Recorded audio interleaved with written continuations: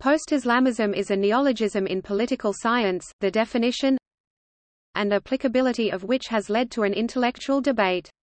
Asef Bayat and Olivier Roy are among the main architects of the idea.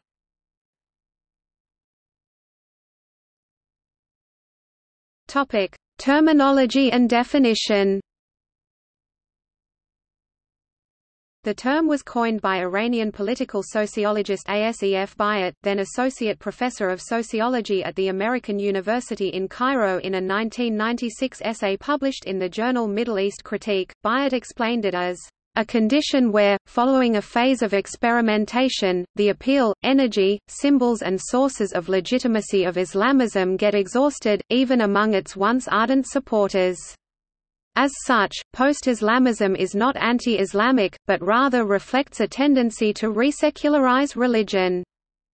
It originally pertained only to Iran, where post-Islamism is expressed in the idea of fusion between Islam as a personalized faith and individual freedom and choice, and post-Islamism is associated with the values of democracy and aspects of modernity. In this context, the prefix post does not have historic connotation, but refers to the critical departure from Islamist discourse. Bayat later pointed in 2007 that post-Islamism is both a condition and a project.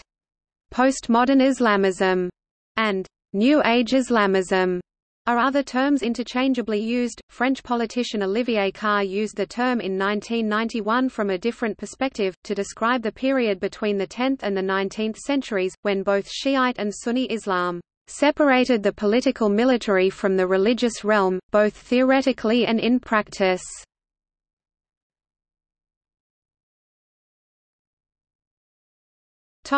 Cases. In Iran, the reformists and the group known as the Meli Mazhabi, who are ideologically close to the freedom movement, are described as post-Islamists. The advent of moderate parties Al-Wasat Party in Egypt, as well as Justice and Development Party in Morocco, appeared to resemble emergence of post-Islamism, however scholars rejected that they qualify as such.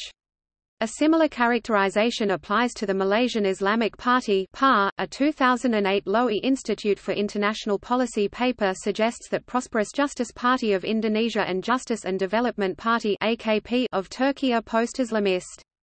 According to Ahmet T. Kuru and Alfred Stepan 2012, many analysts consider Turkish AKP an example of post-Islamism, similar to Christian democratic parties, but Islamic.